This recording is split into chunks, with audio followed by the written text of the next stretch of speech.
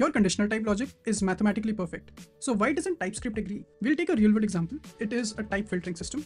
We'll try to see why unions are not being excluded, whereas they should be. We have this wrap non-arrays higher order type. Now this basic generic extends an array of any. And if that is true, if that extends, we'll return that generic. And if that is not true, we would basically format that type into an array of that type. So basically any type that is not an array would just turn out to be an array. So let's quickly test this. We'll pass in a string and an array of numbers. The responses are pretty clear, right? We would just be getting an array of strings outputted from this and an array of numbers because this is already an array of numbers. So it's been written directly and this is returned as an array of strings. Basic simple stuff.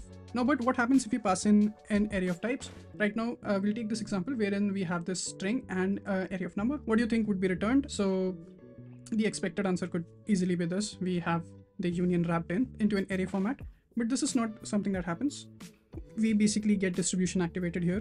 We unwrap this union, parse in the first type, convert that, and then the second type, and then we'll basically unify them again. This is what is returned out.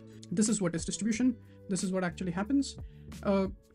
Any union is unwrapped, broken down, individual elements have been processed, and then they have been unified again for us.